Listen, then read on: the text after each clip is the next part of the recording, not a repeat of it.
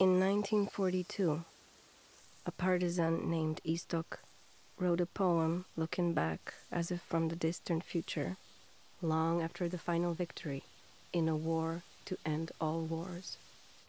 He wrote, "One day, in millions of years, maybe a geologist will write how people lived in these days. His lips will curve into a bitter smile. Oh yes, at that time, a human being was only an animal, which is why his acts should not be taken as sins. But if he could only know how our hearts were beating warmly all that time, that comradeship was to us more than we were to ourselves, maybe then he would think differently about us, and then also understand our great pains."